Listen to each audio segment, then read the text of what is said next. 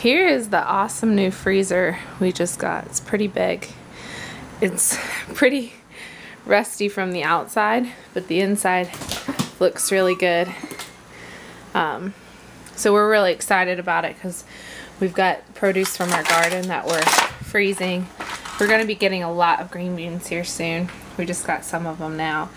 And then my husband's going to start bow hunting this fall.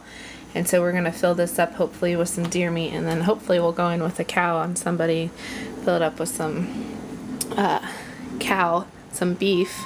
So we're really excited about this. And we got it for just 25 bucks. A really good deal. Found it on Craigslist. So we had to drive a bit up north to go pick it up, but it was a really nice couple, Jonathan and his wife. So thank you for the awesome freezer. So we're getting excited about doing some fall, freezing of our produce, and then also my husband gonna start hunting, so that's really exciting for us. Sorry I haven't been doing any how-to videos.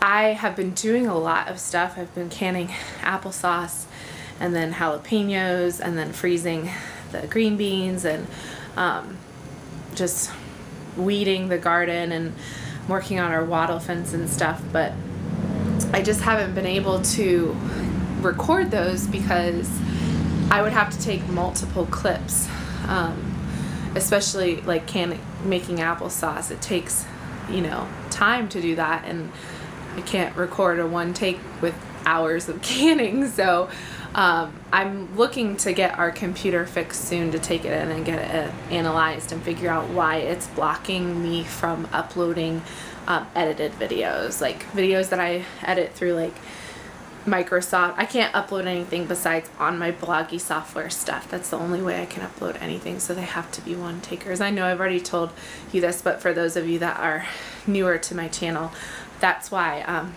I've been doing one take videos lately.